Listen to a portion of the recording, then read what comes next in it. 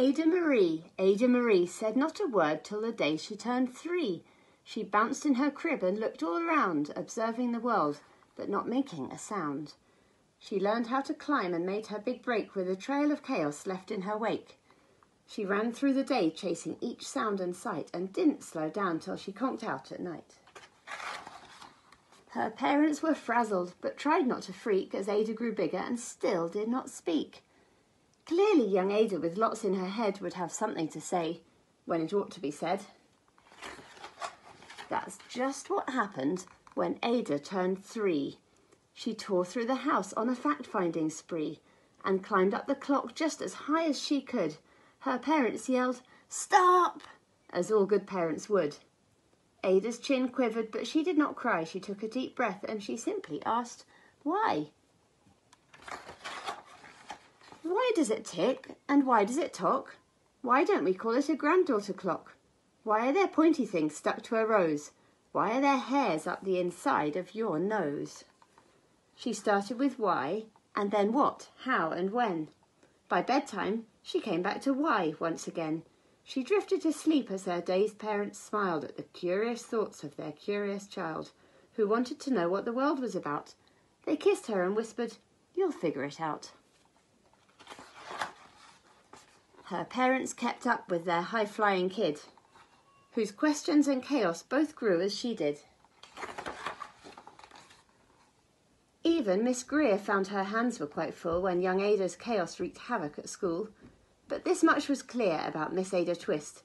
She had all the traits of a great scientist. Ada was busy that first day of spring testing the sounds that make mockingbirds sing when a horrible stench whacked her right in the nose, a pungent aroma that curled up her toes. "Zowie," said Ada, which got her to thinking, what is the source of that terrible stinking? How does a nose know there's something to smell? And does it still stink if there's no nose to tell? She rattled off questions and tapped on her chin. She'd start at the start where she ought to begin. A mystery, a riddle, a puzzle, a quest.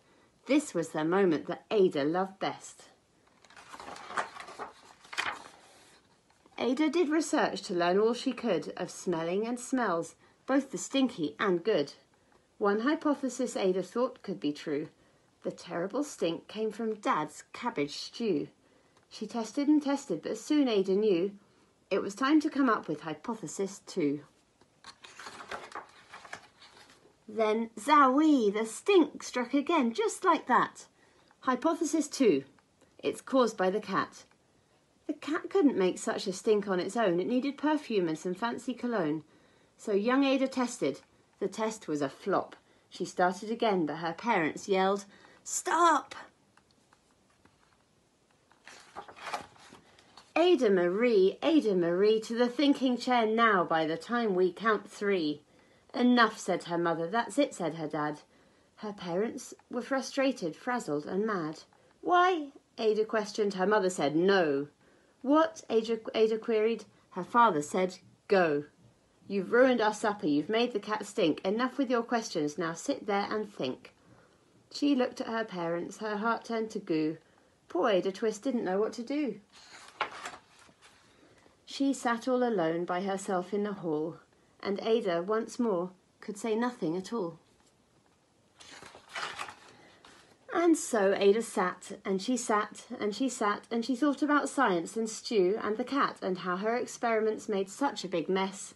Does it have to be so? Is that part of success? Our mess is a problem, and while she was thinking, what was the source of that terrible stinking? Ada Marie did what scientists do. She asked a small question, and then she asked 2. And each of those led her to 3 questions more, and some of those questions resulted in 4. As Ada got thinking, she really dug in. She scribbled her questions and tapped on her chin. She started at why, and then what, how, and when.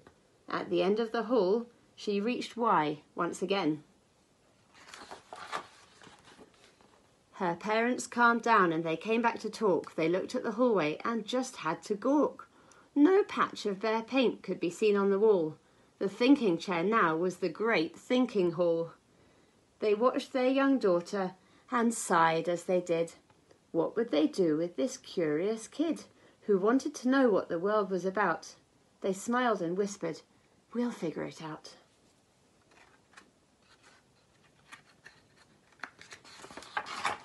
And that's what they did, because that's what you do when your kid has a passion and heart that is true. They remade their world.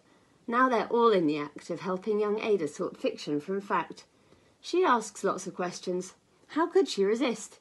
It's all in the heart of a young scientist.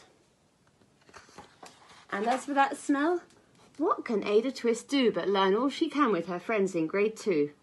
Will they discover the stink that curls toes? Well, that is the question, and someday, who knows?